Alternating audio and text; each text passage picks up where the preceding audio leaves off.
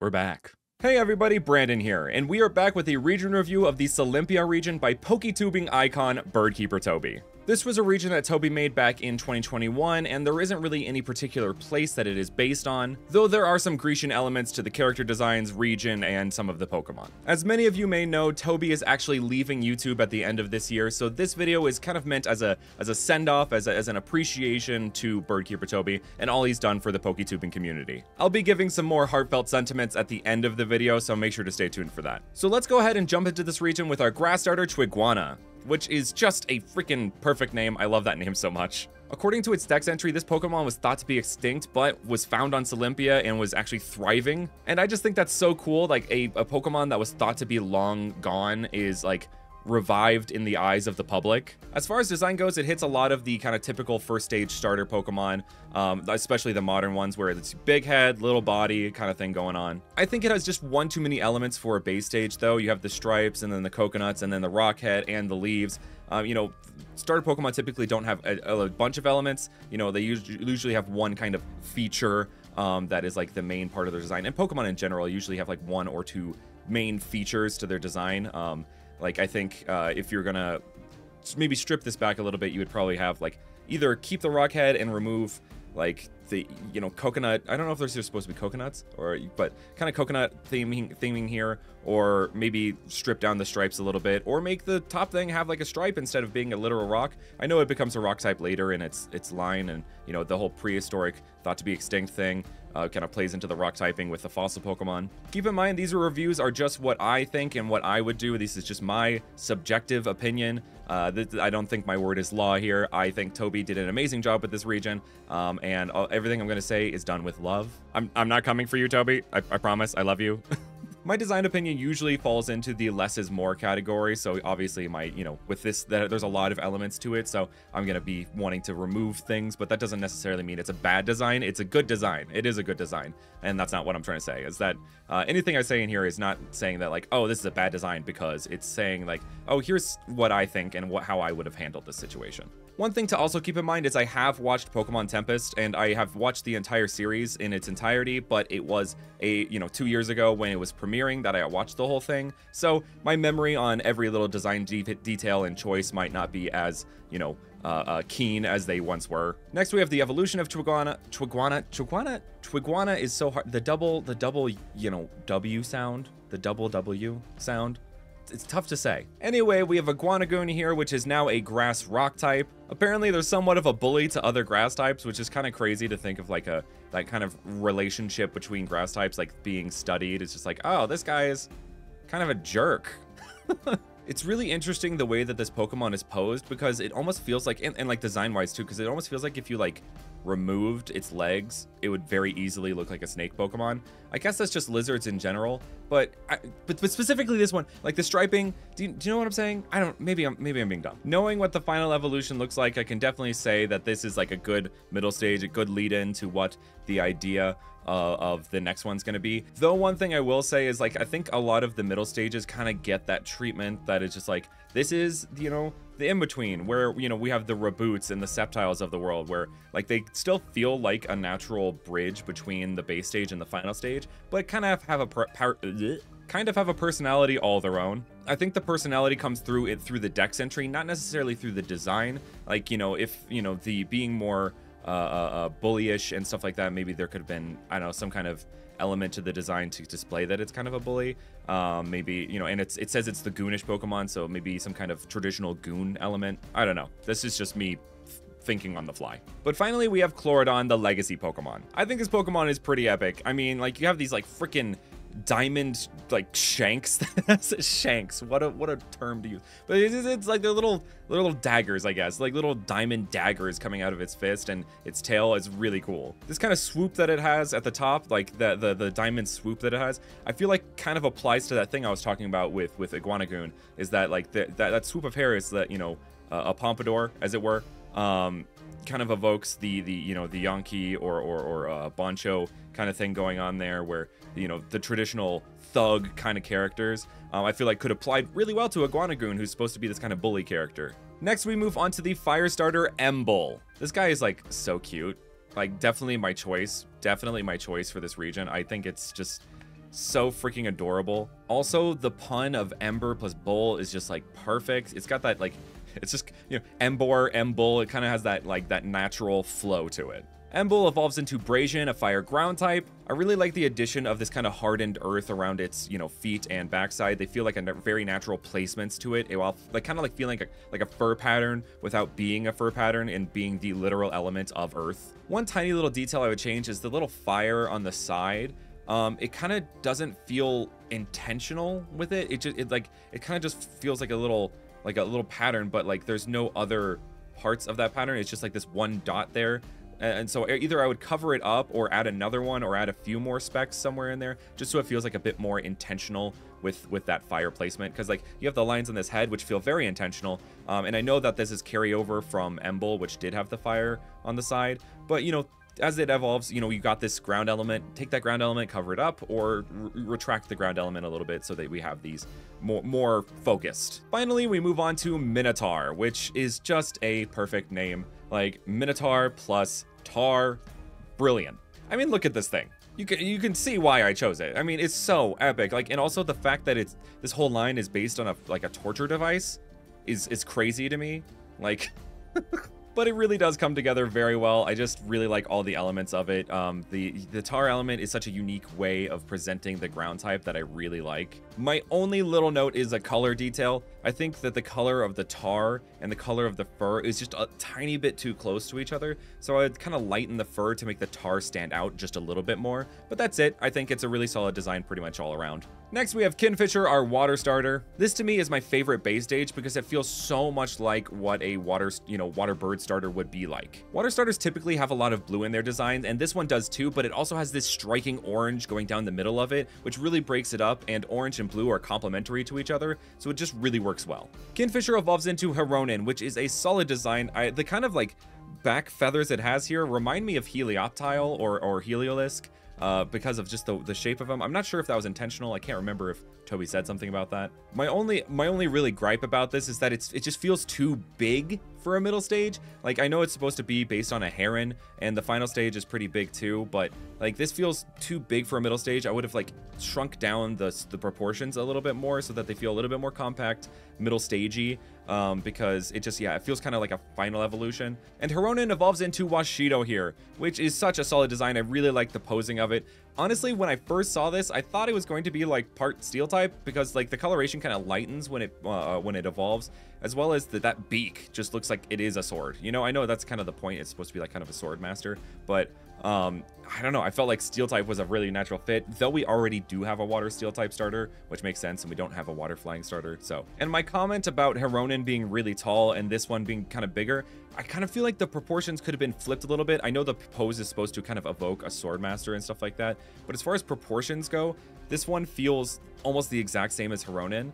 And so it like kind of feels like not as much of a step up as far as evolution goes, because Heronin has a lot of the same elements as Washido, but Washido has a color change and then like a pose change. But like if you posed them similarly, I feel like they would feel a little too similar as far as evolution goes. Not to say that like Pokemon evolution can't be like super similar. I mean, look at Minccino and Cinccino. It's just when it comes to starters, I feel like there needs to be like a little bit more of a step up. That's just my personal opinion. That being said, Washido is actually like a close second to me as far as what I wanted my starter to be going through the Solympia region. Like, this is a very solid final stage for a water starter. Do not get me wrong. I really do enjoy this design. The pose feels really epic. It feels offensive and defensive at the same time. It has that kind of Aegis-slash thing going on to it. Anyway, we finally move on to our traditional Route 1 bug, which is Barbug.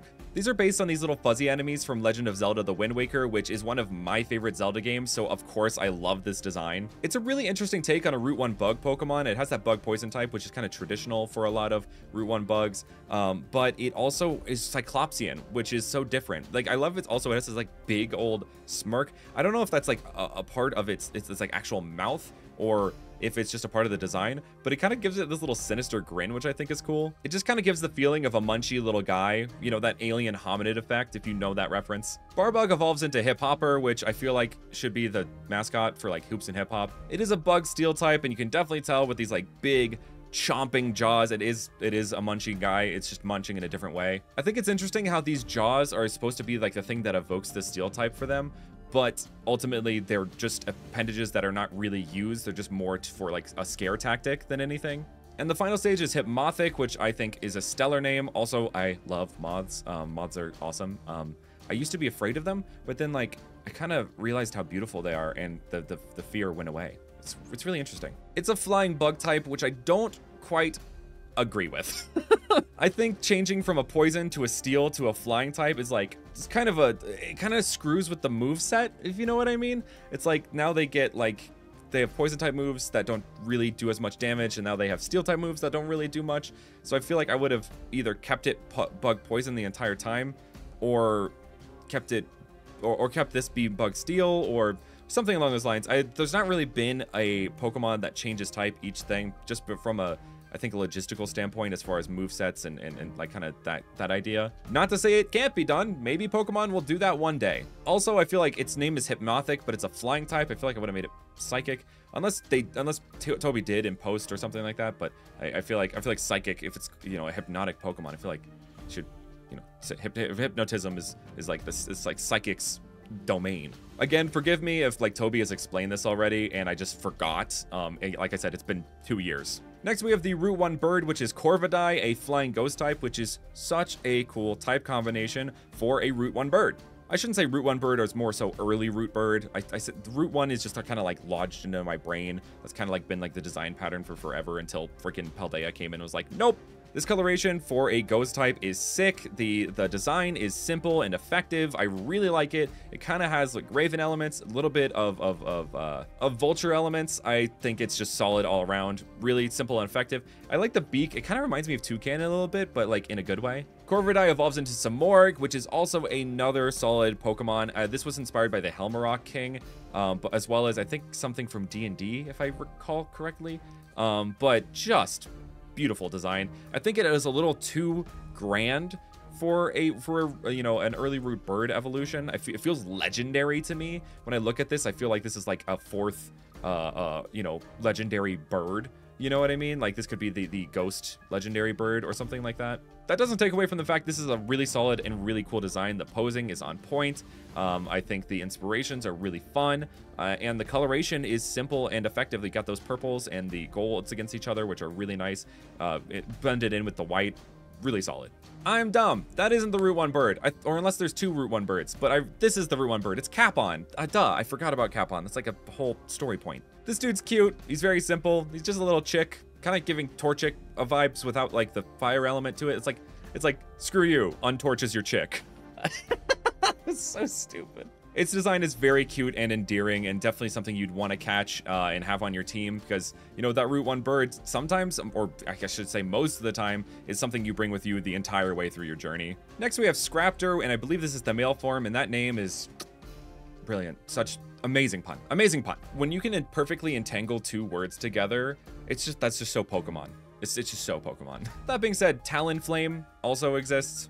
So I really like the design choices here. The coloration is very cool. I really like the mixtures of the kind of aqua dark blue with the orange and red. Very much pops. The wing hands being smaller and the legs being bigger very much evokes a theropod, which gives a double meaning to the whole raptor thing, coming from both a raptor as in like the, you know, velociraptor, and a raptor as in a bird of prey. Just adding extra layers to that Scraptor name, which is just perfect. And we have the female form, which feels more in line actually with Capon's design. Surprisingly enough, I feel like the male form takes a pretty big leap from the initial design, but you can see the elements of Capon within the female form. It has those dots. It still feels kind of cute and endearing despite being a final stage. Also, I just noticed this, both the Scraptors have this design pattern on the legs that looks like the wrap of bandages, like the kind of like bandages that fighters wear, which solid design decision, and it's subtle, which is cool because like chicken's legs already look like that naturally. I'm not sure if these are supposed to be chicken legs. I should say bird legs in general kind of look like this naturally. We move on to Popoil, which is a water flying type, and this was Tadbulb before Tadbulb existed. Can we just be real? Can we just be so real? Popoil walked so Tadbulb could flounder furiously.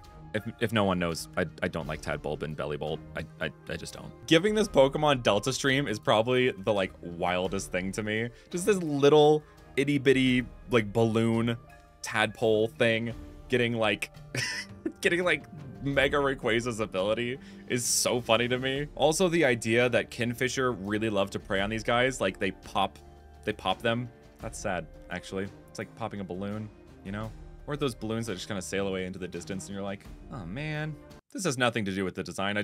I'm reminiscing now. The design is very cute though, and I think like the color choices were really good. The green with the cream and the orange, it all feels very welcoming and cute. It evolves into Amphibolimp, which is a mouthful. That's whoa. It's good though. I like Amphibolimp, like you know, it almost looks like Amphibiblimp. I'm having too much fun. Anyway, I like the carryover of the kind of more balloony elements, like kind of the what's the word? When frogs ribbit, this part, I can't remember what it's called. There's a word for it. I can't remember it. Anyway, that element playing into a flying typing for a frog, I think is super fun and a unique take on the flying type. I like the big bulbs coming out the sides, but I almost wanted like it to come out here, you know? Like it's like floating, you know, like by its thing. You know, how ridiculous would that look? You just see a frog floating by its like thing. It's just like, help. Help. Regardless, it does carry over well from Pop Oil. I keep wanting to say Poipole because it's just like one letter switching away. It's like Poipole and then Pop Oil. Anyway, yeah, it carries over well. The coloration carries over well, as the concept itself carries into this you know, inflating frog. Next, we have Salavite, which is probably one of the more creepy designs of this region. It's so interesting. It's one of those kind of like Wobbuffet ideas, but like more forefronts. Like Wobbuffet, its actual body is the tail, and then the thing above it is the is when what you're hitting is supposed to be hit. That's what it wants you to hit. It doesn't want you to hit its tail. I believe this is based on an enemy from Twilight Princess. I might be incorrect in that as well. But the thing to me, the little thing coming out of the mouth always looks like a blooper from like Super Mario Sunshine to me. That's what it looks like to me, and I can't get it out of my brain. It just looks like it's a blooper coming out of this insect's mouth. Salavite evolves into Zvolve, which honestly, a Zelda-based Pokemon evolving into an alien-based Pokemon was definitely not on my bingo card, but I'm not complaining. Bug Psychic, also a really cool type for like in more alien Pokemon. Psychic kind of deals in the realm of space and the cosmos and stuff like that. That's why we'll never really have a cosmic type. Also, the arms are almost in the position of what wings would be. So it kind of looks like these wings that come forward and become arms, which is infinitely creepier, but also very fitting for an alien-based Digimon. Digimon? Where am I? Pokemon! Next, we have Solympia and Vigoroth, which I thought was Vigroth for the longest time. I thought it was Vigroth, not the other spelling, and I don't know why. Regardless of that, I think this is really fun. I like the idea of kind of flipping Slacking and Vigoroth on their heads. Like, you know, Slackoth goes from this lazy dude to a super hyper dude to another lazy dude, which honestly, like, same, you know? I also really enjoyed the grass type being applied through the idea of sloths growing moss on their back, like, because they move so slow. That just happens in nature, and I think when that's applied through the lens of Pokemon, whether it's a regional form or brand new Pokemon, it always turns out pretty freaking cool. It almost looks like Vigoroth is sick in a way. You know how in like cartoons or even anime, like when someone's sick, they have that kind of like blue that comes over their head or something like that, that kind of blue tone. It's that but green. There's one tiny thing I'll comment on, and the hair, it's kind of like straight line pattern thing. Like the rest of the kind of green is blended, but this one area is just not, and that just bothers me. I don't know why, it just does. I feel like it should, like, you know, kind of have that, like, that fading into each other, but this one little part doesn't, and I just don't know why. Obviously, next we have Solympia and Slacking, which is standing up. I think it doesn't seem as energetic as Vigoroth, but it definitely is, like, up there. It's like, oh, you know what? I'm not laying down anymore. And now it has that green fully incorporated into its design, and I like the little frumpy kind of hairdo it has. I think that's really fun. My only little comment on this is I just feel like you could probably remove the belly pattern on this and it would be fine. Like, I think, or like amplify it a little bit more and make it more spread out through the design, or like make it bigger, something like that, because like just being here, it just doesn't feel like it's really adding anything. Next we have Cyrox, a rock fighting type, and I just love this design. a lot of people wanted an evolution for it, myself included, which Toby did later give spoilers in the Legends version of his project, which we will be reviewing here on this thing as well, just at the end, because I wanted to get through the base version and then do the Legends version after. One of my favorite elements of this design is the coloration, because of this gold and black coloration. It's very simple but really cool. Black against most colors is like when like black takes the back seat, it's just always really cool to me. Maybe that's like, black is one of my favorite colors, as well as like red is my favorite color, and black is one of my like second favorite colors. So like this has red, black, and gold in it, which is just awesome. Next up, we have Radaru, a pure fighting type, and I love this design. It's so cute. It is adorable. It almost feels like it could be a Pika clone with its proportions, though there is a Pika clone that we'll talk about later. It just has all the right things going for it. I mean, its coloration is really solid and leads into its evolution really well, which its evolution is even more adorable somehow. Usually when Pokemon evolve, they become less adorable, but this one becomes more adorable. The kind of neck floof it has coming down into the fur pattern, feeling like a fighter pilot jacket, is just so cool. But it's like so simple, but you can see the inspiration, which is so Pokemon. Like usually Pokemon will have some kind of design element that's more hidden, but when you look closer, you can see, oh, that's what that is. That is one of my favorite parts of Pokemon, and it's something I try to implement in my designs. Radaru evolves into a rodent, which such a solid name. Oh, the puns in this region are so good. Toby did a great job with the naming of these Pokemon. It is a fighting flying type, and a fighting flying type mouse Pokemon is so unique and so like such a different take. I will say, I did not know that it had a little nose here. For some reason, I think maybe because I was so far away from my screen, or like I was watching it on mobile or something like that. I just thought it didn't have a nose straight up. I just thought it was one of those like kind of like, I don't know, Chrono Trigger feeling or Chrono Cross feeling creatures that just didn't have a nose, or even Phantasy Star. I don't know, but the nose honestly makes it even cuter. That being said, if the fact that I didn't notice it, maybe we should make this nose just like a little bit bigger. And upon evolution, the elements of the fighter pilot jacket have evolved with it. You know, it getting this like kind of more full-on scarf, the headpiece coming down to kind of look like the helmet. The helmet, is it the helmet or the hat?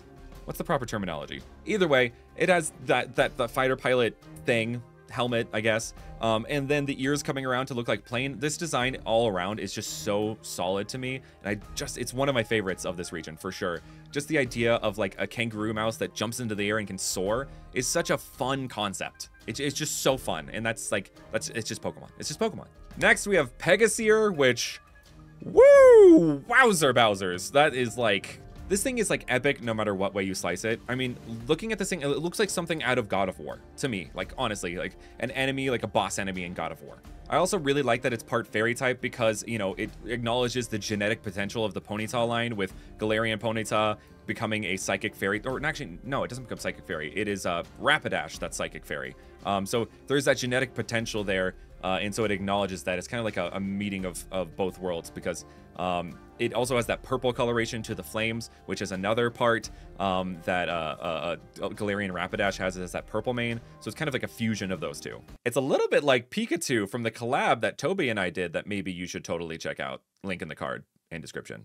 Next up, we have Tridoom, a ghost fire type, and I can't remember if this is a split evolution from Houndour or if this is an evolution to Houndoom, or if it's like supposed to be like a regional situation. I can't remember, but if it feels the long fan requested idea of Houndoom getting itself like a three-headed version to acknowledge like the Cerberus kind of inspiration. One design detail that I noticed and I think is really cool is there's technically a fourth head to this Pokemon. If you notice here, there's that symbol that's like looks like a skull that was on Houndour and Houndoom, but it's been expanded a little bit to have these teeth, and then the way that the fur pattern comes up makes it look like a mouth. So it's like a full-on head, like skeleton head now, with the flames coming out of its eyes leading into the other two heads, which is just, it's such a solid little detail. I love little details like that. Next, we have Solympia and Togepi, which is a fairy grass type, and I just sometimes, I know this is a thing that I do, but whenever grass is added to a Pokemon, for some reason, it becomes so cool. Like, I just like the idea of the Togepi is just hanging out in a little coconut. That's great. Is that supposed to be a coconut? It looks like a coconut. I can't remember if it's supposed to be a coconut, and now I'm feeling like I might have... No, is it a berry?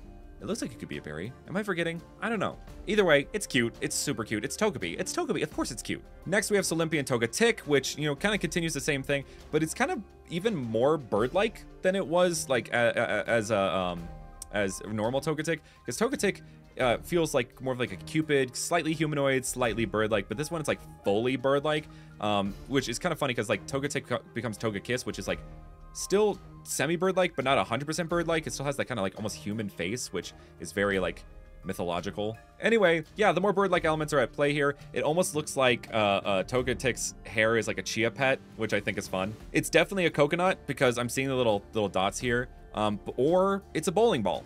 And I've been completely wrong this entire time, and for some reason, bowling balls are grass type. And finally, we have Solympia and Togekiss. This Pokemon's category as the Jubilee Pokemon, you can definitely feel.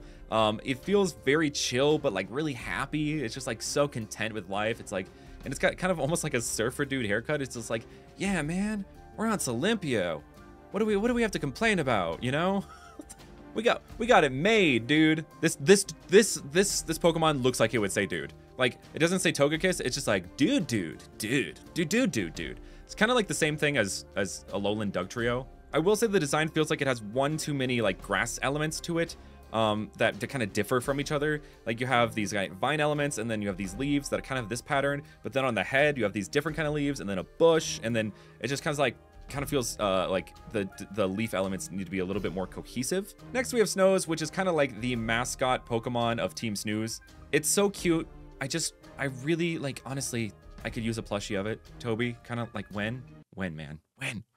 Give me the plushie, give it to me. No, legitimately though, like this Pokemon is so adorable, and it has like all of the fun little design tropes. Like a lot of Pokemon tend to show their eyes, but this one doesn't, which makes it even more endearing somehow. Snows evolves into Slumber, which I just love that it's just like simply just changing the S to a Z, and that just it feels fun to say Slumber. I don't know.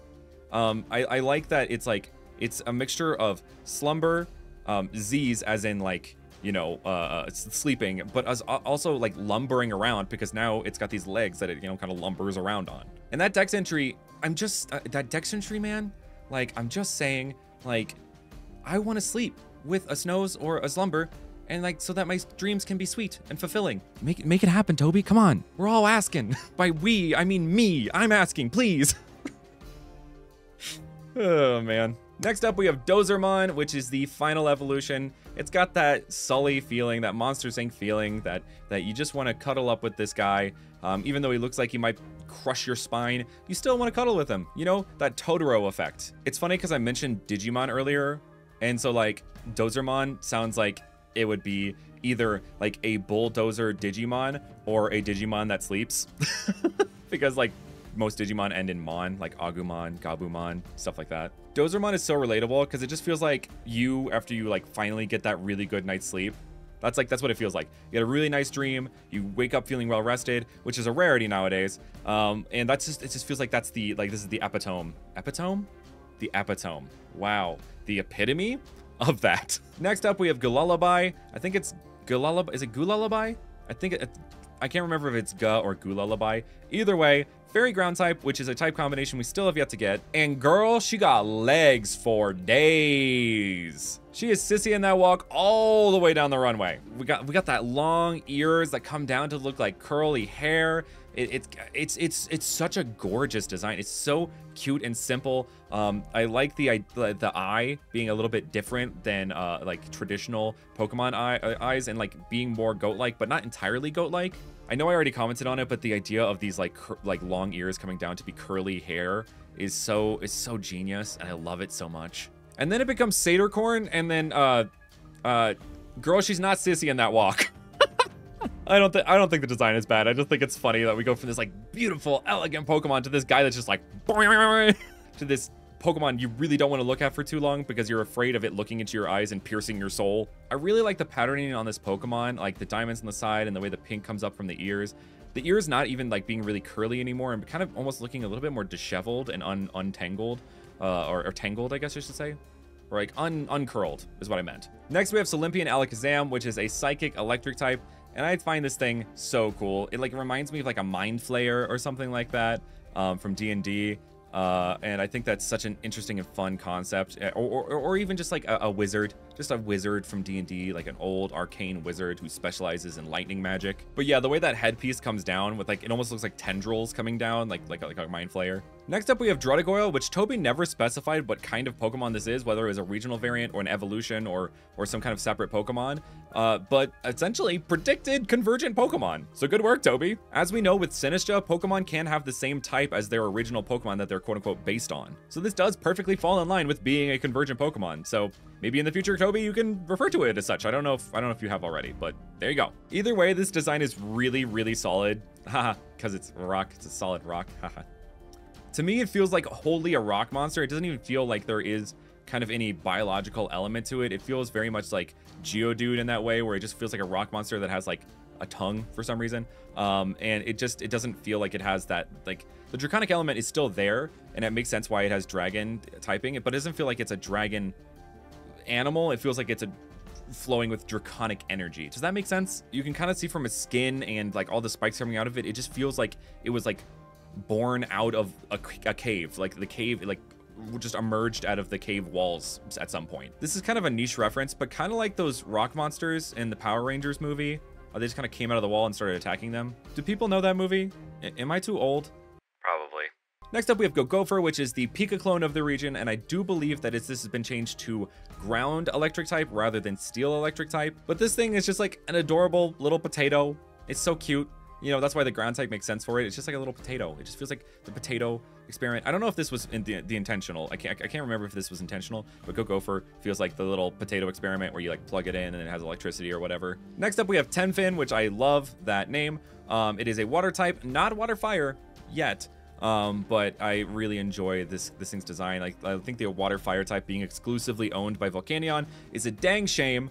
And this Pokemon and its evolution kind of filling that niche is really cool. This dude is so angry at me, and I did nothing. I've done nothing. I've done nothing to this man. Why are you so angry at me? I will say, it being pure water type, I feel in combination with the dex entry and the design, I feel like this could have been water fire type already. Because it like spits fire and water, so it's like, why not like give it the fire typing to kind of accent that like ability, you know? Unless that's exactly what Steamlung does. I can't remember. Honestly, I can't remember what the ability does. But if that's what it does, then sorry. Also, I just read the dex entry, and yeah, the reason that he just looks angry is because he has no friends. Because there's really no other water fire types aside from Mother Tenfin. There's only one water fire type, Volcanion. He'd probably be his friend. I'll be your friend, Tenfin. Next, we have Temferno, and this is the fire water type. Finally, it also has, it's interesting that its hidden ability is Steamlung. Tenfin doesn't have a hidden ability, so how would it get the hidden ability? Unless you're hunting for Temferno exclusively. I'm not sure if that Temferno is a Pokemon you can get on its own, because then that would make sense for you to be able to get its hidden ability. But if it's only you can get Tenfin to evolve them, then that wouldn't make. Anyway, this design is awesome. I love the idea of this kind of like Leviathan Pokemon, the sea serpent. Kind of reminds me of like the sea serpents from Avatar: The Last Airbender. It kind of having steam vents coming out of its body, evolving from this little fish Pokemon, kind of the Magikarp Gyarados effect, evolving from this little small fish Pokemon into this raging beast. That's like one of my favorite design tropes of Pokemon is just like this weak little guy, little meek guy evolving into this beast. You know, we have Wimpod, we have Magikarp, we have Feebas, we have all these like examples of it happening. I feel like this dude would be solid for like opening up a hot springs business. If like you could tame a Temferno, you could like open up your own like natural hot springs and just have like a Temferno hanging out below the surface. You know what I mean? Like way below the surface. Next up, we have Sarasurf, which I love. This is cute. It's supposed to be based on Sea Angels, which we do have Manaphy, which is already based on Sea Angels, but this is such a different take that's like, it's fine. There are so many Pokemon that are just like the same concept, but just done in a different way. It is Water Fairy type and it has Liquid Voice, which that's, you know, our other Water Fairy type that we have is Primarina, which also has Liquid Voice. So that makes sense. I would say makes it a little less unique in that way because it's like, you know, you're giving the same ability to the same type combination. But that's, you know, that's fair. It's what it is what it is. It's all subjective. This is not even, none of this is real. I also like the idea of it being like our guardian angel Pokemon. Like that's fun. It's just like, hey, you got a Sarasurf watching out for you. You're sad. Next up, we have Flamingo, which was based on a kind of a joke. You know, putting, you know, flame plus flamingo is a flamingo. It was kind of based on that joke. But still better than Flamingo. I'm just saying, at least it looks really cool. Like, if you're gonna have a flamingo Pokemon that changes one letter to make it a Pokemon, at least it's this. I mean, the idea of a flamingo being like this kind of fire elemental is just really cool to me, because like, yeah, this it's like, it kind of looks like it could be part of its plumage, but at the same time, it's just like literal fire, which is really fun. I kind of like when Pokemon play with the literal elements that they're embodying. Next, we have Panthenum, which is based on a lionfish. It's poison water type. I think it's solid. I think the idea of making a lionfish look like a literal lion is just so fun. I just really do. I just do. My only comments on this is that I wish that the brown was white instead, because I feel it would have made that red, the reds and the purples of this design pop a lot more. The brown feels like kind of muddies down that red, and in sequence kind of muddies down the purple. Also, with that coloration, it would kind of be like Periwinkle from Blue's Clues, and that would make my inner child happy. Next, we have Shrilp, which, what is there to say about Shrilp that has not already been said? It is amazing. The idea of a ghost shrimp that like has its body being translucent so that it only, only see the skull. Fantastic. It also kind of feels like, what are those enemies from Wind Waker that are just the skulls? I think they're called Bubbles. Are they called Bubbles? I can't remember. But yeah, it feels like that. Like you would just see this floating skull in the water and you'd be like, ah, but it's actually just a Shrilp. Like for real, the like texturing on this design, like, and like the way that you can make it look like it's like almost like, well, it kind of looks like it's made of bubbles. The way that like they what's the word, highlighted the parts of this design. Next up, we have Draken, and honestly, like, where's she go? Where'd she go? I'm on something today. I don't know. Draken is a dark dragon type, and it is great. I think like the idea of a Kraken mixed with a dragon, or a Drake becoming a Draken, also has that kind of Mind Flayer energy to it. I think it's really epic, really cool. It feels like it also feels like it could be a legendary Pokemon, if I'm being honest. It feels like it has that level of like grandeur to it. The one thing that I kind of wish for this design is that the wings were more incorporated with the tentacle aspect, because like we have so many tentacles going on here. I feel like 2 of them could have come out and then had the wings come down from those instead, because right now it kind of feels like the wings do feel like a part of it, but at the same time it's like there's wings coming out of the back of an octopus, which, Pokemon's done crazier things, but that's my personal thing, is like you have these tentacles that have the tentacle coming up in these little buds. I feel like you could have had the little spindly what are those called, the parts of the wings, come down out of those and then like been a part of that. That maybe that would have been too much for the design. That's just me picturing it in my head. That could have also not worked out, and maybe you tried that already, who knows. Next up, we have Scarecrows, which I think is a pretty solid name. I think I like the use of the O's to kind of come into each other. It's it's this oozing hay bale. Is it a hay bale, or it's kind of like a bush of hay that's supposed to be kind of like a scarecrow, mixing in some venom elements in there. It says that it was brought to life by an ancient population or ancient peoples, and that it infests these hay bales, but doesn't really say why. Like what do this virus get out of inhabiting these hay bales? Or do they get a sense of protection? Do they is this the only way they can feel complete? Is it a way of sustaining their life? Like they can't survive without the hay bales? What's the distinction there? Because right now it kind of just feels like 2 elements put together, and there's like kind of no lore surrounding why exactly they are together. Next up, we have Hermite, which is a rock ghost type, another type we have yet to see in the actual games. I like this being a reference to like the Gen 1 ghost, like the missing no kind of thing going on. Obviously, with its name, it embodies some hermit crab like elements to it too, which is also cute. I had a hermit crab. Like we had a class hermit crab when I was younger, and we all loved that thing. Then we have Hermite's like kind of roaming form when it doesn't have like a shell, kind of like a hermit crab when it doesn't have a shell and it's looking for a new one, or it's sizing up and stuff like that. I don't see how it's still part rock type. I feel like this form maybe should just be pure ghost, because there's no really rock it's inhabiting. Kind of like I feel like there's an ability that does that where like it loses its fire typing. I think that might be Heat Crash, where it loses its fire typing momentarily or something like that. This could kind of be like that, except it just is different form. I mean, multiple forms have had different typings for forever, so it's not like it's unheard of. Next up, we have Kabutops.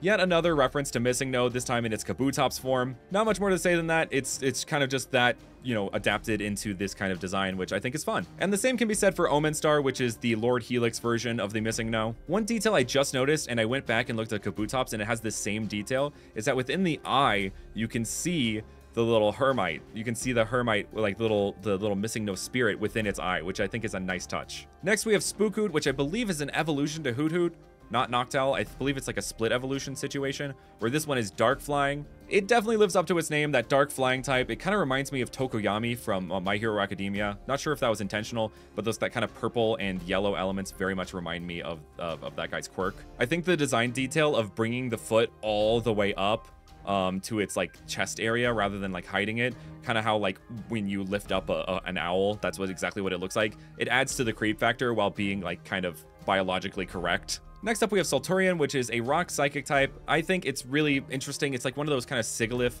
kind of feeling designs where you don't kind of know what to make of it, or even like Behem, where you kind of don't know what to make of it. But it's like it has its own little weird charm to it. It reminds me of like the spirits from Princess Mononoke, the tree spirits, I believe they're called. After that, we have Centaurian, which is a rock psychic type, and I like the idea of a centaur Pokemon being not a literal horse, half person, but like being embodied through something else. I also believe this was before we got Palkia's origin form, Palkia and Dialga's origin form. So this is the original origin Palkia, the original origin thing. What? There's also the little detail of like kind of like the Triforce going on in its back legs, which is interesting. It's funny how this design kind of has a lot of the same elements as a Palkia origin form as well as Dialga origin form before that game even released. Next up, we have Whimper, which is a ghost fairy type, and it is based on the Cheshire Cat, and I just love that so much. Look how cute this thing is. It's adorable, but also like it has that feeling of the Cheshire Cat where you're like not quite sure where its intentions are, but it also just is fun to look at. I do wish the pose was a little bit more slanted to the other, like turned, so that you could see more of the kind of unraveling body that it has, because it kind of just, you can kind of see a little window of it, but you can't see the full thing. Like, and I imagine with a 3D model you would be able to, but as far as like just a Fakemon art perspective, I kind of wish it was, you could see more of that unraveling body, because I think it's a really fun design detail. Next up, we have Whiskers, which is just a natural evolution to Whimper. I love that it has that kind of ghastly Gengar feeling to it while being its own cat Pokemon as well. It just combines those elements in a fun way that makes it feel unique while also being reminiscent of other Pokemon. This is one I would definitely have on my team if I were traveling through Solympia. The Ghost Fairy typing is just awesome, as well as the design itself is just so fun to look at. Next up, we have Adorsum, which is a water rock type, and it's like an invertebrate of some kind. I don't remember what this was based on. I do like it's a widow teeth. It has widow toothers. I think that's cute. That actually makes it really endearing. Like just having those two little teeth changes the entire design for me. Like you have these veins going on in the back, but when you look at that face, you just, that gosh darn face, you know? After that, we have a Jawsome, which I think is a great name. It's funny. It's just like putting jaw in the middle of awesome, but like it also still works because it's like Jawsome. Or Jawsome. I guess Jawsome also could have worked because it's like it's full of jaw, but at the same, but yeah, I guess that would just, no, yeah, you could still do that. Anyway, it kind of reminds me, spoilers, AOT spoilers, but it kind of reminds me of the kind of creature that like kind of comes out of Aaron, in the, you know what I mean? Whatever that creature is that like essentially birthed the Titans. I don't know if that has like an actual name. It reminds me of that. Next up, we have Arachnid, which is a psychic grass type, and I just love this Pokemon because of its design inspiration, which are the Spriggans from Skyrim and the Elder Scrolls series, I believe. It's an elemental, but also plays into an Arachne, which is like, you know, a half person, half spider, which is a Greek myth, kind of tying in that kind of overarching Greek theme within the Solympia region. Next up, we have Arachne, which is, I believe, Arachne plus Fae, but I am fairly certain there are other pronunciations of Arachne that sound like Arachne. So maybe I'm wrong on that one, but I'm not 100% on the name there. But I mean, we have Pokemon like Seal, so like, and Dugong. So who can really complain here, I guess. I have the same things to say about it that I did Arachnid. I think it's just a really fun design. I like the glowy green elements of it, and it's, you know, based on Spriggans, which I like the Spriggans from Skyrim. Next up, we have Escarcloak. I believe it's pronounced that way because like Escargot, but think it could also be Escar Clock, because it's like Loch Ness Monster, I believe. That's kind of the idea behind it. It's fairy water type, and it gives off a draconic feeling, even though it is a fairy type. And I really like the addition of the shell being very highly reminiscent of Slowbro and Slowking's like Shelter, helmet, and tail. It's a really fun and colorful Pokemon that evokes its typing very well. Next up, we have Solympia and Lapras, and Toby did my girl right. I love Lapras so much. It's one of my favorite Pokemon. For it to get a grass water type, and it kind of have this like bushy shell as well as these like kind of tendrils coming out of its mouth, I think is so fun. I did a Lapras form in Cornera, and I really enjoyed that, and this kind of has that same kind of feeling to it as that. I believe in the storyline, even like Cornera and Lapras and Solympia and Lapras kind of have the same thing where they try to avoid humans,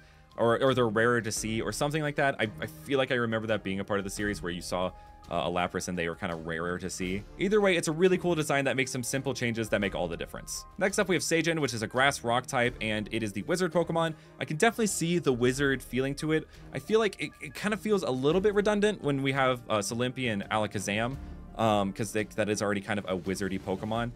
The design is pretty cool. I think it has another one of those things where it's like a little too much grass elements going on, the vines with the leaves and then the leaves on top of the leaves, and it kind of the vines kind of take away from the face, because like the face is a cool face, it has some really cool design details going on there, but the vines kind of distract you from that, in my opinion. You can definitely tell what it's going for, having that kind of sage, you know, old statue overgrown with Lana,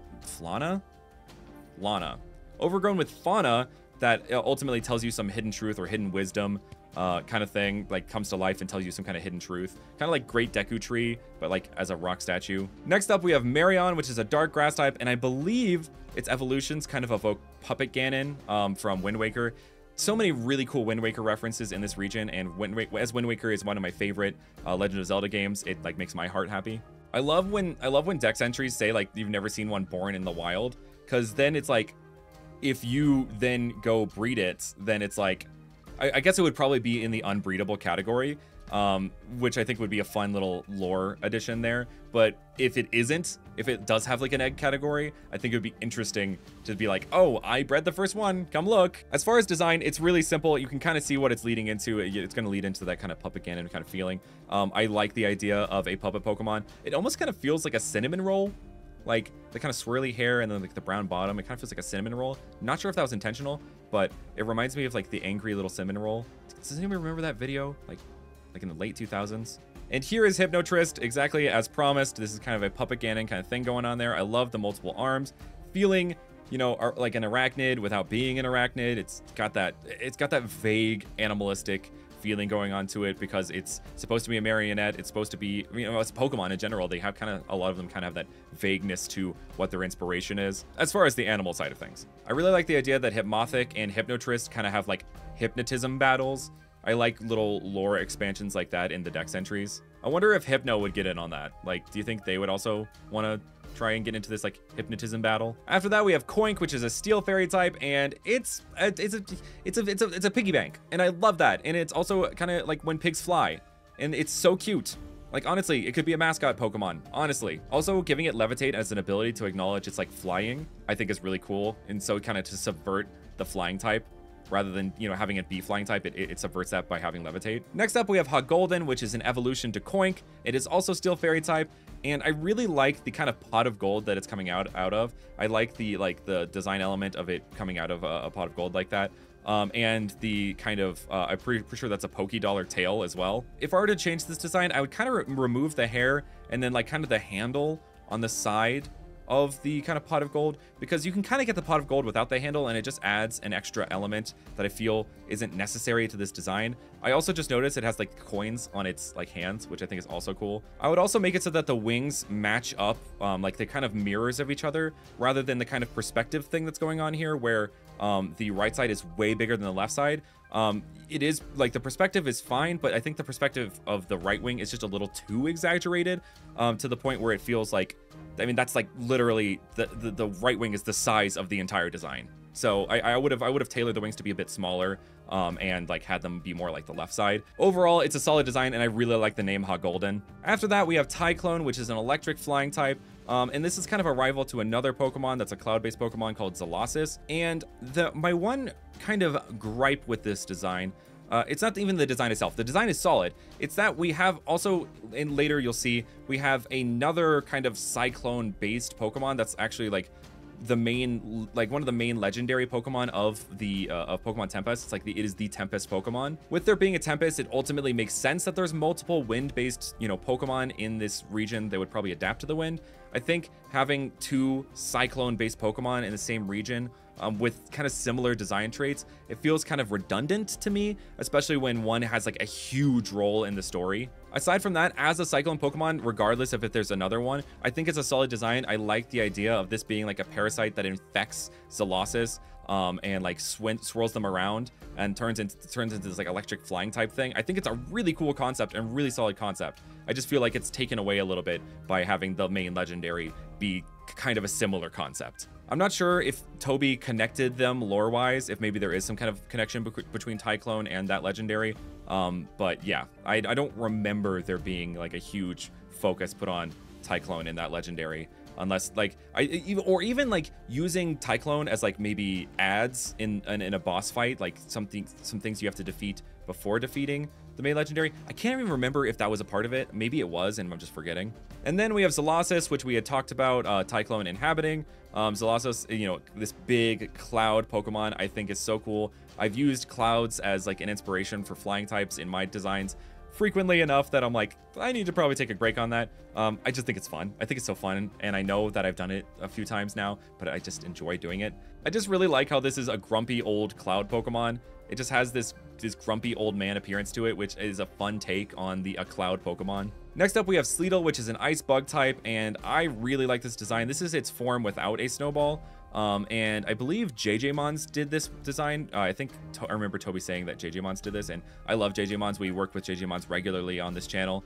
So it's always cool to see a design of theirs, pun intended. I was actually, the pun wasn't intended, but now it is intended. I really like the idea of a dung beetle rolling up snow rather than, you know, dung, and it having these kind of like furry elements on its cuffs, kind of having like a long sleeve, almost parka kind of thing going on. It almost looks like a jacket with its shell. It looks like kind of like one of those poofy jackets with its shell. I love when Pokemon incorporate clothes into the design. I mean, we've seen this a couple times throughout this region, and I like it pretty much every time. Here is Sleetle in its snowball form, and it's just amazing. It's just like, it's so huge. Look how huge that snowball is, and it's fantastic. And it reminds me of like that Mario Party minigame when you're trying to roll up snowballs and shoot them at each other. But also it reminds me of GMAX Cinderace in that same way. Also the way it's posed, it's just like, attack, charge, brethren. You know, it makes me endeared to it even more. After that, we have Hairpin, which is a flying poison type, and I love the flying poison type combination. We've only seen it with the Zubat line, and we need more. We need more. I say this all the time, we need more. And using a Harpy to display that type combination is even cooler. The pose to me feels a little awkward. I don't know how to put my finger on it. It just doesn't feel like it's displaying Hairpin's traits in the most effective way. That being said, like it says in its dex entry that it's the baby of the sky, and babies famous for not knowing how to operate their body properly. So maybe Hairpin just didn't get the pose right when the person was sketching up their art, you know, like that from a lore perspective. I don't know. It just kind of feels a little quirky to me. And Hairpin evolves into Furypin, and I think this design does exactly what I was kind of trying to say. It displays the cool elements of this design. It's a simple pose. It's a simple pose, and it's kind of straightforward, but it also displays a lot of the really cool aspects of this design. This being the Sky Knight Pokemon, it like comes from being this like kind of quirky kid to being this like knightly presence in the sky while still being a poison type, which is cool, and not being like a steel type traditional like knightly feeling thing. I think is really cool. I'm also just kind of a fan when character designs like hide their face a little bit. Like, you know, that's kind of, maybe that's just the edgelord in me, kind of like Inumaki or even Grisha. Is it Grisha? Grusha? Grusha. It's Grusha. Grisha is a really bad dad. Furypin evolves into Serapin, which is a great progression of the name coming from like Seraphim. And it being a flying fairy type, it's kind of like redeemed itself from the poison typing. Once again, one of those things where it's like, it serves the greater design story. I don't think it serves the Pokemon itself being 2 stages of poison and then suddenly fairy. I guess you could just Eviolite Furypin and have like a solid poison type Pokemon. The design though, infusing elements of, you know, a biblically accurate angel. Someone said that like biblically accurate angel isn't the correct term. Maybe seraphim is. I'm not sure what the exact terminology for that kind of angel is, but like infusing that into this design, it kind of feels like Garudamon to me from Digimon. It feels like Garudamon mixed with its evolution Ho-Omon, which, you know, yeah, I know there's Ho-Oh, the Pokemon, but there's Ho-Omon, the Digimon, which has these 4 wings. And I just think that's so cool. It's just such a cool design. The eye being on the chest rather than in its face, it's like haunting, but at the same time it's epic, and it's a Pokemon I definitely would love to have on my team. It almost feels like an Ultra Beast to me.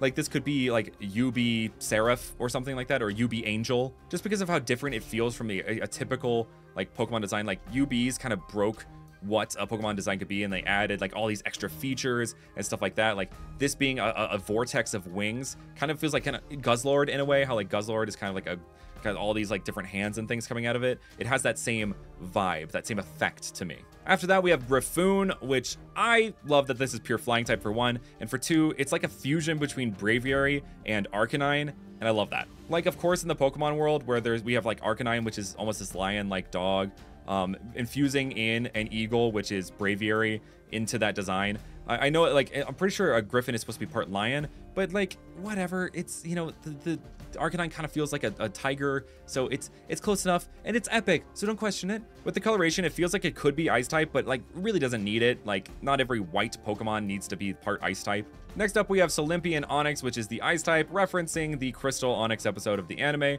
which has been like a hallmark of Birdkeeper Toby's channel. And this dude is just so monstrous feeling. I love that. It just looks angy. It's coiling around, about to attack you. This pose is fantastic. Simple changes that are super effective, and I just love it. After that, we have Solympia and Steelix, which has these kind of crystals growing out of it, and, you know, also invoking the Crystal Onyx, but also a little bit of Mega Steelix. Ice types are typically pretty frail, so having this bulky ice type with ice harder than steel is really neat, and I think it's well needed, honestly. After that, we have Sarabat, which is a psychic flying type, and yeah, you can definitely see it's a psychic flying type. Like, I don't even think I needed to say the type there. This thing is so freaky looking to me. It just looks like the head of a fully evolved Pokemon with wings of a lesser evolved Pokemon. The brain pattern on it kind of feels a little bit like an afterthought. Like maybe it could have been a bit more intentional. It kind of just feels like, you know, squiggles kind of loosely put around that area to try to make it feel like a brain, but I feel like it could have been more intentional with that design trait. I really like this Pokemon's concept. I think like the kind of idea of being a mind vampire, like, you know, or even like a kind of an energy vampire in a way, is fun, and it almost has that idea of like a flying head. Like I said earlier that it looks like the head of an adult Pokemon put on with like the wings and, you know, of a base stage. And I think that plays into it pretty well, with it kind of almost feeling like a floating head, kind of like Shrilp was, where it's just like this flying head flying at you. Of course you would be freaking terrified. And then it evolves into Vamprain, and honestly, this feels like Mandark to me from Dexter's Laboratory. It feels very much like if like Mandark was a Pokemon. It has this big old brain and these kind of goofier glasses, and it's like all wrapped up in itself, you know, giving that kind of Count Dracula vibe to it. I love its category of the mind-munching Pokemon, just munching on a brain. It being wrapped up like that makes it still kind of feel like a floating head. I feel like while the reference is really cool of like the kind of Dracula draped in a cloak thing, or even like it hanging upside down, pretty much probably how you would naturally see it according to its dex entry. It limits the design and makes it kind of like, it kind of partitions the design where it's like brain, face, body, where the body doesn't feel like it has super unique aspects to it. Like if you had maybe like had one of the part of the cloak do this and then the other part come out like this, like blah, you know, you could have seen parts of the body and maybe given some of the interior some extra design traits. After that, we have Walrice, which is an ice water type, and this is like yet another one where it was kind of like almost a form of convergent evolution, where it's like it's a combination of Snorlax and Walrein, which, you know, a bear and a walrus don't really share a lot in common, except for like the kind of more blubbery aspect of their designs. I know it's not blubber on Snorlax, it's like stored fat and stuff like that, like bears do to hibernate for the winter, but still it kind of that shared basic idea. Even in the dex entry, it talks about convergent evolution, so like yet another Pokemon that was a convergent Pokemon before they were convergent Pokemon, though it doesn't have the kind of same like vibe of reflecting either of the Pokemon completely. it lands more in the middle, which I honestly think is a more fun way, and like is a form of getting us getting more like Pokemon fusions or Pokemon hybrids. I think that would be a fun way to tackle that within the Pokemon sphere. After that, we have Clawdle, and by God, this is not the cutest thing I've ever seen in my life. Look how cute he is. Like, this is another one that needs a plush. I'm just saying, this is another one that needs a plush. It just does. It just does. It's like a little teddy bear. And I want to hold him, and I want to sketch him. And I know that's the point of his concept, and you're not supposed to do that, but I want to do it anyway. It kind of plays into a sloth bear a little bit. You can kind of see those savage claws. Like, yeah, you know, bears look really cute, and you want to cuddle them because they look like cute little big old dogs or whatever. But like, you shouldn't do that. And that culminates in embarrass, which is like, it also sounds like embarrass. It's supposed to be like embrace, but it also sounds like embarrass. Like, you're gonna be embarrassed if you try and hug this Pokemon and like it murks you. It's a ground dark type playing into that. It's the bear trap Pokemon. It makes itself look happy and look fun to hug before trapping you in an embrace of death. Next up, we have Solympia and Aggron, and my honest take is that I think this should be like a completely new evolution to Lairon, like a split evolution or regional split evolution or something like that. It's just that different from Aggron. That being said, it's a really freaking cool Pokemon. It's an insanely cool Pokemon. Like this giving these crocodilian aspects to the Aggron design is so sick. And like the point where you meet it in the story is also a really fun point to me. I really enjoyed that kind of like a little bit more of a side quest that we did to get to the like water type gym. I also enjoyed the gym leader. I can't quite remember their name, but I enjoyed the gym leader. They had a really fun personality. This Pokemon really encapsulates the epicness that Pokemon can have in the like all the best ways. It doesn't feel insanely over designed. Like there are a few elements maybe I would like simplify a little bit, but I don't know. I can't tell even where I would start. I think it's just so epic that it really doesn't need to. After that, we have Solympia and Aegislash, which is Steel Fairy type. Love this design. Love the idea behind it. Love it. It's kind of like Excalibur feeling, Lady of the Lake sword kind of vibe going on to it, which is probably why it gets that fairy type. Giving Aegislash these softer, almost pastel colors works so well. Like along with the like thinning of its blade, so it's not this like bulky blade, but just like this thin, elegant blade. Honestly, I'd love to see the entire line done in this style, though I know like, you know, it's expensive to commission artwork, so you know, gotta save where you can. After that, we have Explomarri, a steel water type, and this dude is awesome. He's just like kind of feels like just a robotic little creature, just a robotic little guy. I love the idea of the like kind of cranium of a squid or an octopus being a grenade. That's so cool, and it's simple too. It like makes the design simple. You can see what it is. It's like, oh, grenade head, like robotic body. Is it cephalopod? Is that what it is? A cephalopod? It is a cephalopod. I need to stop doubting myself. I'm correct most of the time.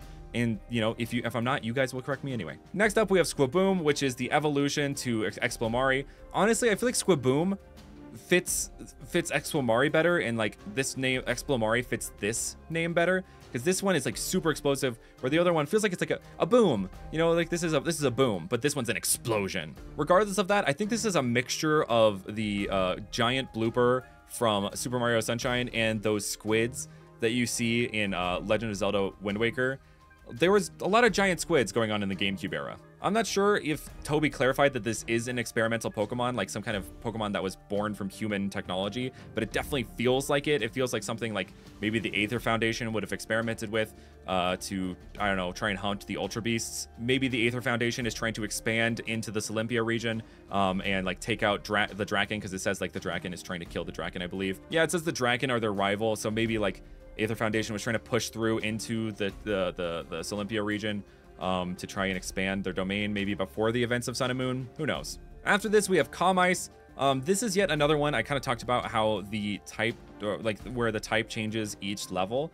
I think this one does it well because of the design story, and each of them feel like unique enough that justifies their like type situation. And I honestly feel like maybe it should have been saved for this Pokemon specifically, because it feels like it's very intentional in its design that it should be 3 different types along the way, because of the nature of a comet. It's kind of like some of the comments I got on a legendary bird of every type, where they were saying like, you know, making an Eevee clone like this makes Eevee less special. It kind of has that same kind of effect, like when you have a Pokemon that's early on that changes types each level, and then you have one that's later on that does it. It kind of takes away from the one that does it later on. Not to say that this isn't a freaking awesome design. I really like it. Like the Ice Rock type, also a fun type. A lot of people dunk on it because it's quad weak to fighting, and and whatever. But I think it's a fun type. I think fun like type combinations, regardless of their weaknesses and stuff like that, are just fun to see sometimes. Next up, we have Median, which is a fire rock type, changing that type from ice to fire, which makes sense, kind of melting off as a meteor enters orbit. Or a comet enters orbit, it like starts to melt off and like become engulfed in flames, which makes sense for this design for sure. And this design is smaller than Calm Ice, which I think is a fun design trait that, like, as it evolves, it gets smaller and smaller, because that's what happens when a comet or a meteor enters our atmosphere. It breaks away and gets smaller and smaller. And finally, we have Fragmite, which is an electric rock type, and I really love this design. It almost reminds me of like some kind of Power Rangers character of some kind. I don't know why. It's just the design feels so solid in that regard, and like the rock has turned into this like diamond, like this the meteorite diamond, some kind of like harnessable element. It's the new star Pokemon, so like it's become like gone from fire to becoming plasma in a way. The design story of this is like big things come in small packages kind of thing. Like, it may be the smallest of this evolution line, but it's the strongest. It's also the coolest looking. He just like looks like a total dude. Like one of those like 2000s kind of character designs where like Jet Set Radio, where you have that design guy who just like looks super cool because he's wearing these like goggles or whatever. That's probably why I equated it to Power Rangers, is because it has that like singular goggle design with like the mouthpiece. After that, we have KO, which is an ice rock type. And this was, I believe, from a very early video on Toby's channel, talking about, I believe it was like common ancestors and stuff like that, because this Pokemon is named the Ancestor Pokemon, and it's believed to be the ancestor of Fox Pokemon everywhere, as it says in its text entry. And I can definitely see it. You can see kind of like Rockruff coming in through here, a little bit of Growlithe isn't even a Fox Pokemon, but you can see that in there. You can see some elements of Alolan Vulpix because of that ice rock typing. Also, I know that Rockruff isn't a Fox Pokemon. You don't have to come for me. It's more of a wolf Pokemon, but it still has that kind of feeling to it where like the poofiness of its fur feels very much like Rockruff, and as well as these like kind of head spikes going on, feels like Lycanroc. After that, we have Kaoki, which is great. I love this. It's such a cool design. It's very sleek. It's giving what's that? There's that like really long-legged like wolf or fox something or other. There's like a specific breed, or maybe it's like a thing of myth. I can't remember. There's like the long-legged wolves or something like that, and it very much feels like that, but not in a creepy way, but in a very epic and elegant way. After that, we have Diavern, which is an ice dragon type, and this thing is so neat. It feels like you can see it in its like claws, but it feels very Necrozma. Maybe some kind of situation where it's like comes from the same planet or dimension as Necrozma. I'm not sure if that was like a part of the idea, but it definitely feels like maybe this thing could have come through an ultra wormhole at some point. The wings are really like, I really like the mist wings. You have this kind of diamond pattern going on throughout all of the design, and then suddenly when the wings, it changes the design. I would have just like kept those diamonds like lining it rather than this kind of spiky ice, just to kind of continue that same kind of design story you have going on there. This to me feels like it could definitely fit in as like a Yu-Gi-Oh monster, and I wouldn't think twice about it. I think it's really epic, and it's like Blue Eyes Ice Dragon or something like that. I don't know. After that, we have Electric, which is an electric dragon type, and I love that name. It's very, very punny. You can see these three eyes coming out of it, and it has these little tendrils coming out of the egg itself. It reminds me of Digitamamon. I know I've compared a lot to Digimon, and I don't mean that as a bad thing at all. I love Digimon. I love Digimon so much.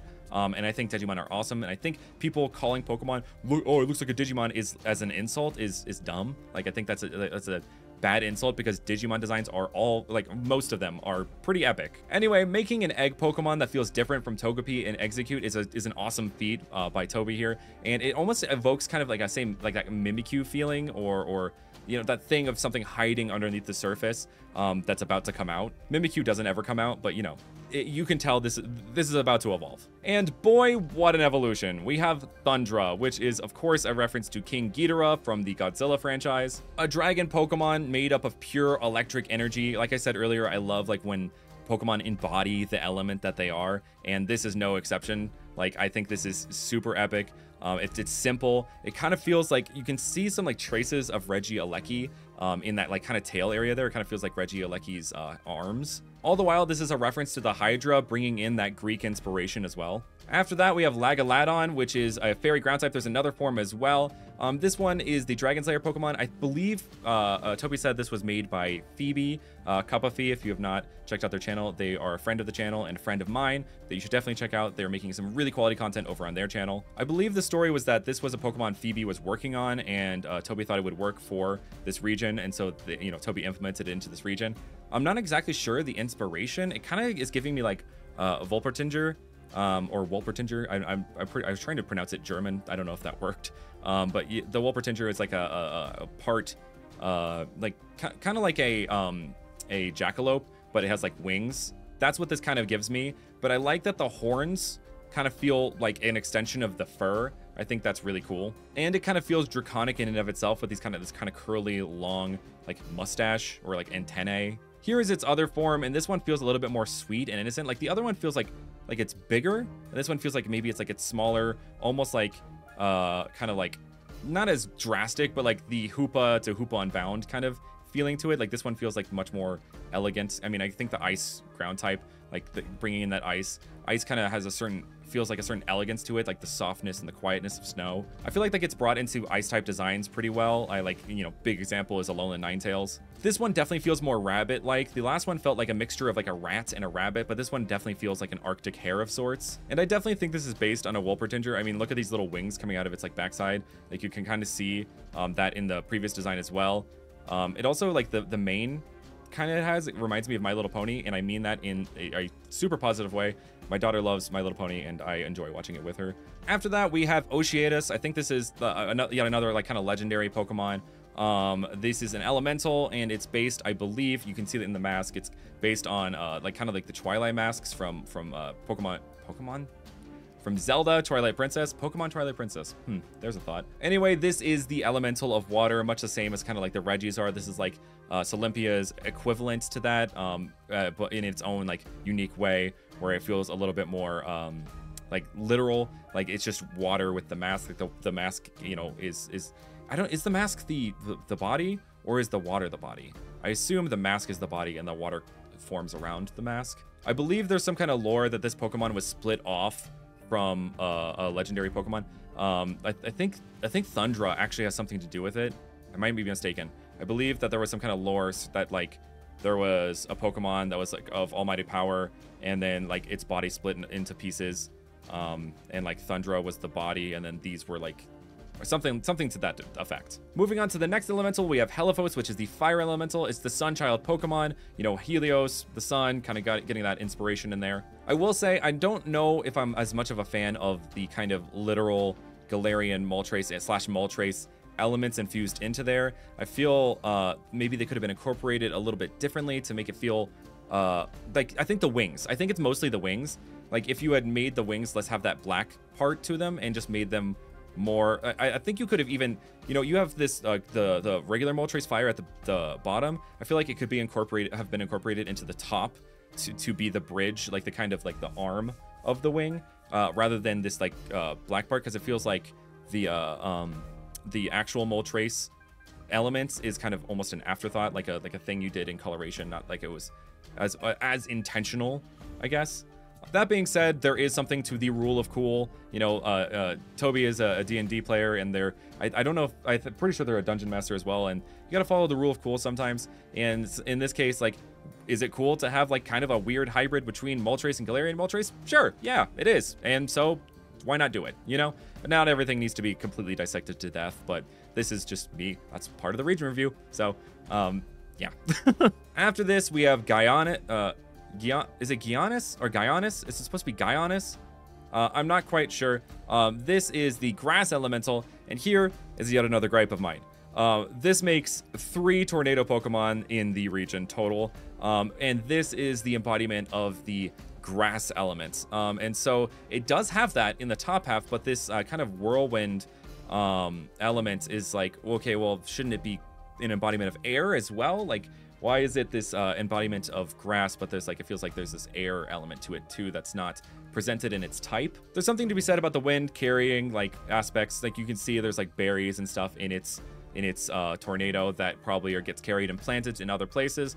But as far as like an embodiment of an element, I feel like making such a huge focus air rather than the grass element that it is, I feel it like takes away a little bit. On its own, the design is really cool. I think it's a cool design. I mean, I think in one of these Cyclone designs, I believe it was the Legendary, that Toby said that was one of the first Pokemon they had ever drawn, or something like that, or something that like one of the Pokemon they drew when they were little. And I was obsessed with like the tornado things when I was little. Like a lot of my drawings are filled with these like monsters that have like a tornado body, but like then like this, you know, kind of this kind of thing. Almost, I probably drew something akin to Gaianis in some of my books as well when I was younger. And the Solympia region is kind of an embodiment of that for Toby. So I know I've clarified this a bunch, but anything I'm saying here is not meant out of rudeness or anything like that. After that, we have the pseudo-legendary of the Solympia region, or should I say the kind of like hidden pseudo-legendary of the region, because this is meant to reflect Capon. That's why it's called Mimichick. It's a pure flying type. It's the mimic Pokemon. It's meant to mimic Mimichick, so people think it's a Mimichick, or think it's a Capon. It's kind of that idea that birds, they will like lay their eggs, or some like there's some birds that like look similar to a certain bird, and so they will like lay their eggs in that bird's nest, and like when the bird is a baby, that bird will get tricked into feeding the wrong babies that aren't their babies, and then eventually they'll like push them out. It's like awful. It's one of the most awful feeling things in nature. But that's the basic idea of this Pokemon. It's trying to look like Capon so it can steal the food from their parents and stuff like that. Mimichick evolves into Foul Raptor, which is a flying poison type. And it is, you know, it looks exactly like a Scraptor. It's still carrying on that idea, like the male Scraptor at least, but being different enough that you can definitely recognize this is its own Pokemon. But this is kind of a middle stage to kind of show you that the veil is slowly lifting. Like this is not, you know, a Mimichick. This is not a Mimic anymore. This is its own thing. It still kind of looks like this Pokemon, but like there is a final stage that completely breaks from those tropes. And that is Avilisk, which is a poison dragon type, and this thing is so freaking cool. It has that intimidation factor that a pseudo-legendary should have, and feels completely unique to anything a pseudo-legendary has done before. This is once again one of those Pokemon that changes type each time it evolves, which I feel like maybe we should have had Mimichick just be a flying poison type from the start, so that way we could kind of solve that problem.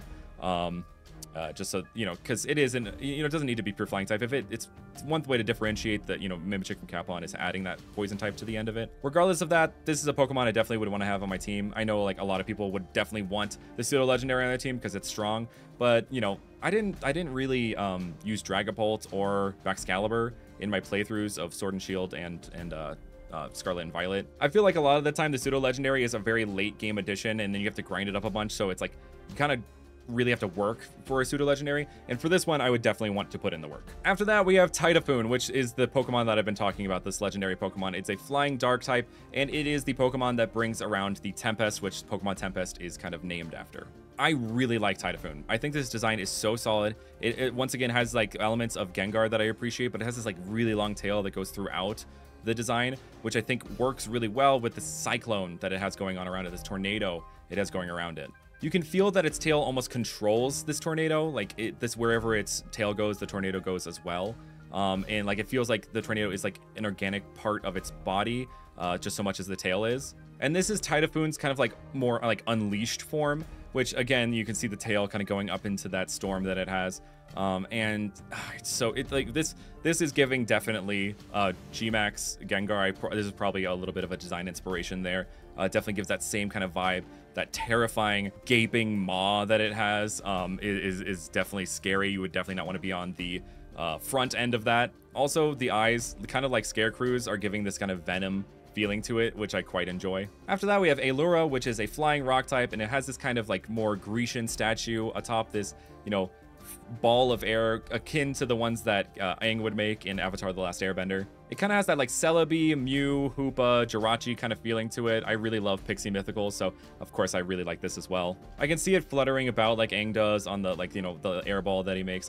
There's a name to it, and I can't remember what the name is. After that, we have the Primordials, which I think are an interesting take, kind of like their own like little unique legendary subgroup. Kind of like the Ultra Beasts in a way. I think the kind of glowing design trip that they have going on to them throughout these different designs is really fun. Starting with Beta, we have the dark grass type. They're all part dark, I believe. This one, of course, being based on the Trojan horse, which was thought to be a gift, but was ultimately, you know, the demise of the Trojan people. The idea of this like kind of archaic thing that was supposed to be a gift but turned into a weapon, made into like its own devastating creature, is super unique and super cool. After that, we have Kappa, which it's just brilliant, just brilliant. Like, of course, like there's Kappa, which is the Greek, you know, they're all based off of Greek letters, but there's Kappa, but there's also a Kappa, which is the Japanese mythological creature, you know, and I think that's so fun. It's such a fun little coincidence. This one is, of course, dark water type. I think they all kind of represent a different kind of element, as it were. Or not an element, but like a, you know, a different type. I think the kind of blue glowing elements against the grays and the greens is really, really nice touch. It really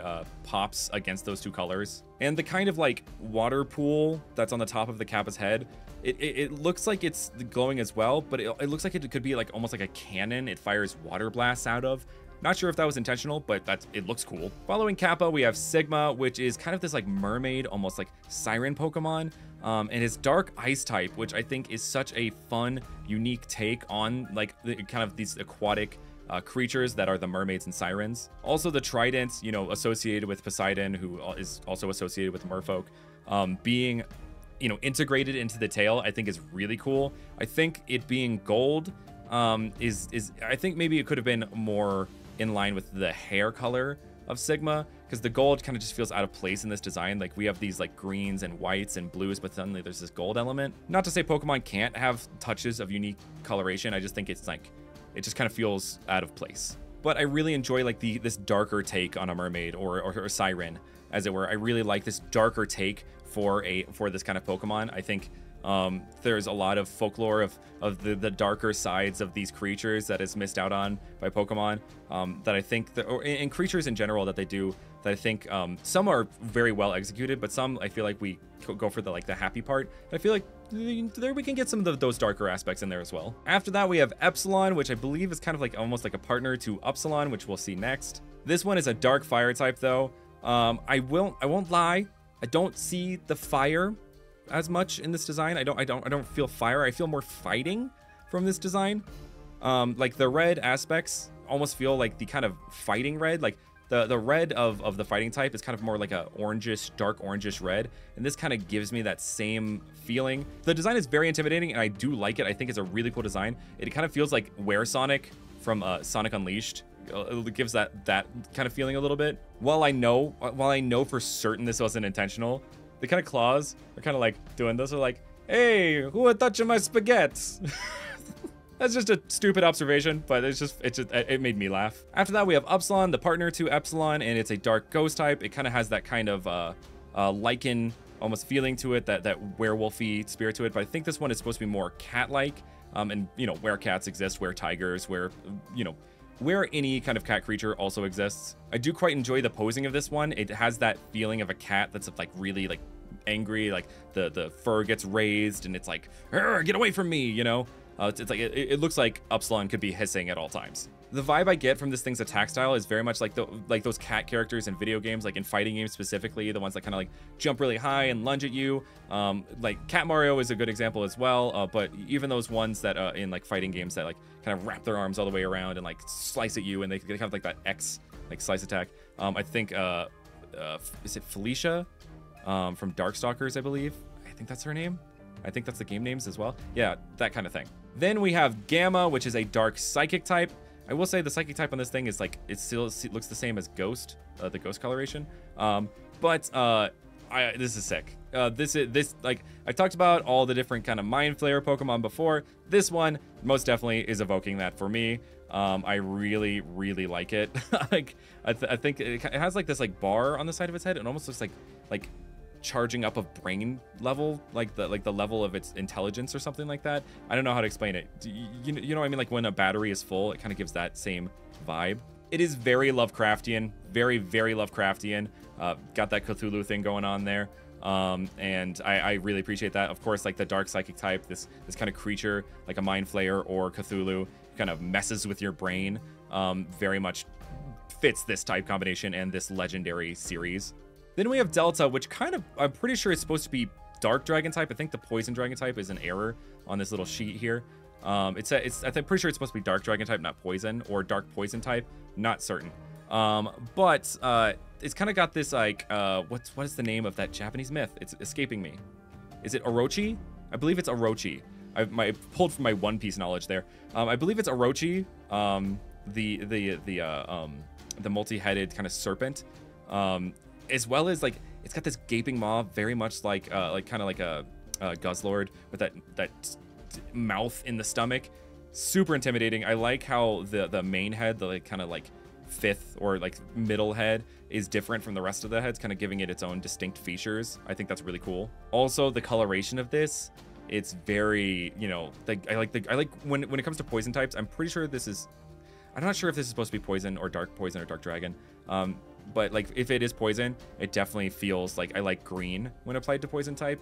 We get a lot of purples when it comes to poison types and sometimes blues, but I really like green, and this like kind of darker green really is appealing to my eye. Finally, from the Primordial series, we have Alpha Omega, and this is a combination. It's like a fusion of Kyogre and Groudon that comes together to look like this Godzilla, like Shin Godzilla kind of feeling to it. Also, it being the pure dark type, kind of being the culmination of all the rest of the primordials. It embodies, like, it's the alpha, the omega, the beginning and the end. It is all encompassing. It is this darkness that is all encompassing. I really like kaiju Pokemon. That's why I really liked G-Max. So yeah, I'm this one, my heart goes out to this one. I also love Godzilla.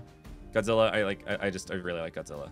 After that, we have Scarodactyl. I don't think this is kind of a part of the Hermite line. I think this is its own thing, but this is definitely a part of that kind of Missing No series. It's number 151 to kind of reference the Missing No in that way. That's why its dex number is that number.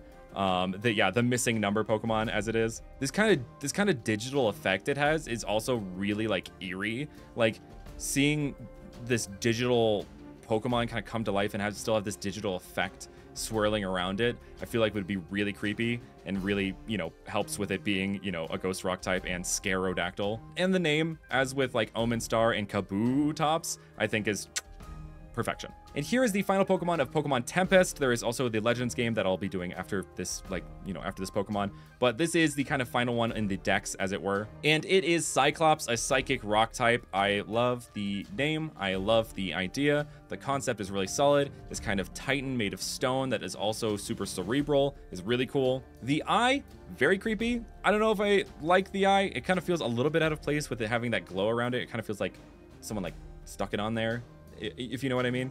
I feel like if we were going to have the natural third eye, you would either need it to be big on the center of the brain, or you would need it to be like right in the middle, like this kind of third eye like situation.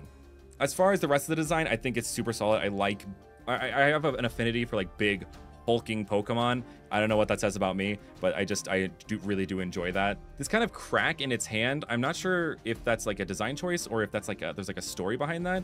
I would kind of like to know the story behind that. If there's some kind of like, oh, he was once, you know, attacked by some kind of dark creature and like this left this scar, or maybe he was on a rampage and this hero defeated him by cutting open his hand or something like that. Now we move on to the Legends Pokemon, the Legends Tempest Pokemon that Toby recently did a video on. This one is Zelevate, an evolution to Zevolve, which it wasn't I'm pretty certain that it wasn't supposed to evolve in the first place. Like I think it was Salivite that wasn't supposed to evolve in the first place, then it became Zevolve, and now it's Zelevate.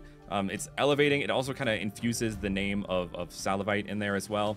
But it's the alien queen from Alien. It makes Evolve into a middle stage, which feels right to me, honestly. After seeing this final stage, it feels like you can see the progression of this line from this little guy that kind of like hides, you know, it has this like little main body coming out, and then it kind of starts to hide that a little bit more and become more defensive, and then like it's completely hidden within its mouth and becomes the bottom jaw of Zelevate. It really rounds out the entire line very well. After that, we have Goldliath, which is an evolution to Cyrox. The evolution many people were hoping for. I believe this one is steel fighting, now, and like that, those kind of golden elements that I told you that I liked about Cyrox are now more embodied as literal gold, literal metal. This definitely feels like the kind of evolution a Pokemon that, you know, a lot of people wanted to get an evolution would get. Kind of like Basculin in that way, where there's this Pokemon that everyone really wanted to evolve, and then it finally evolved, and it's super epic. Then we have Petawattrel, which is an evolution to Kilowattrel. This very much feels like a natural progression from Kilowattrel, kind of giving it some more elements, a few more like patterns in its wings. I can definitely see a Zap Cannon firing from its little nose kind of cannon thing. Though in the video it said it was an electric ground type, and I don't know why suddenly the shift to electric ground. You know, it's this very bird Pokemon. Like, I don't see the ground typing exhibited through the design itself, or really through like the coloration. It just feels still like an electric flying type to me. I know it's on the ground, it's not flying in its pose right now, but like I didn't really see the need for the ground type in this design. It's a really solid design, and it makes sense as an evolution to Kilowattrel. And the name, like Peta coming from Kilo, it's awesome.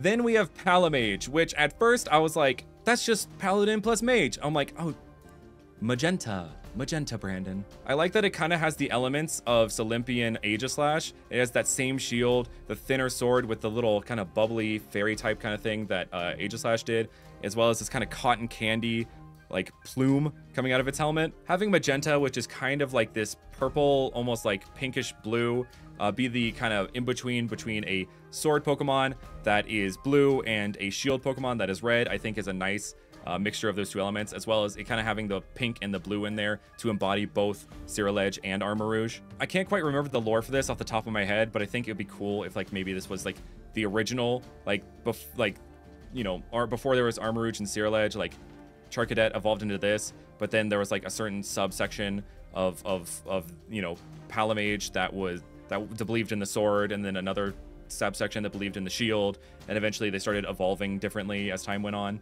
so that like they became a split evolution.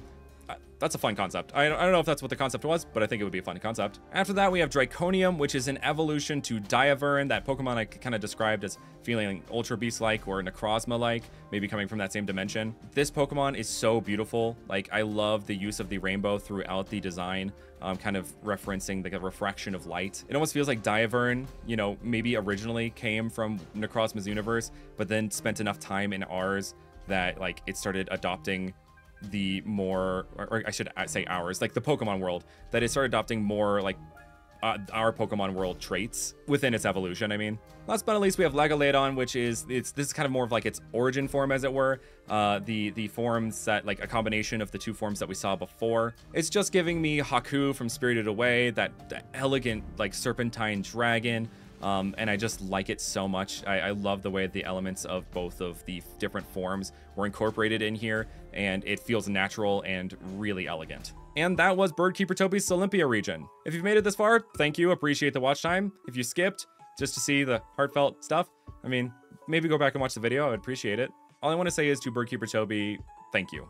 Toby has been such a amazing presence in my life since I got to meet him and got to know him.